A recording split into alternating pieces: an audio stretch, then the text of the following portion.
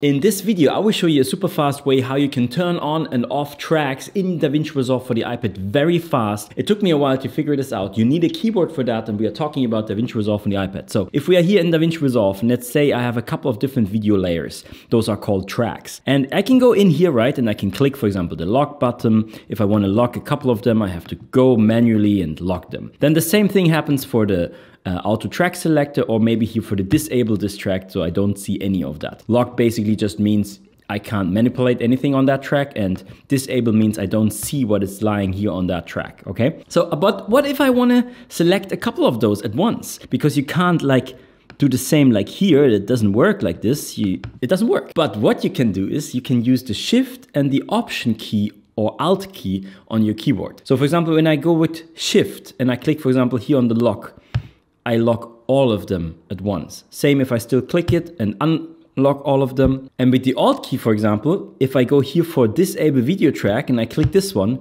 only that one is visible and all the other ones are deselected. If I do the same here again, it's the opposite, or I can deselect this one. So this is a way how you can fast unlock, lock tracks and disable or unable or make visible the tracks in DaVinci Resolve for the iPad. I hope you learned something. If yes, hit like, subscribe, ding-a-ding and the bang bang gong, and we see us in the next video. I'm Daniel. Bye.